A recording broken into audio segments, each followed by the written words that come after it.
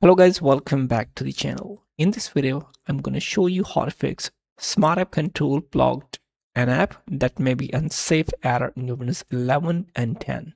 Let's get started. Go to search bar on the Windows and type here settings. Go to system settings, privacy and security, Windows security, app and browse control, and go to Smart App Control. You need to turn off. Check this option and click on Yes, I'm sure. Click on Yes. Now, as you can see, Smart App Control is turned off. Now install the application you want to install in the system. After installation, you need to turn it on. You can turn it on back.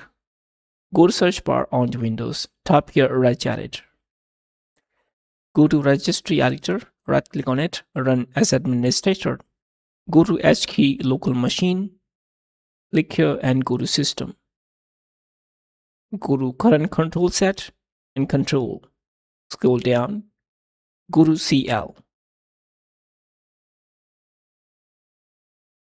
And go to policy, here you can see. And go to verified and reputable policy state. Type here 1. Click OK. Go to Smart App Control, close it. Go to Windows Security. Here, App and Browse Control, Smart App Control. You can see Smart App Control is turned on. If you want to turn off,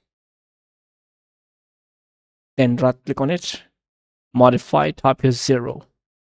Okay. Privacy and security, Smart App Control, you can see is turned off. You can easily turn on and off Smart App Control on your system by a registry editor. So I hope this tutorial helps you, and please subscribe to the channel, like the video.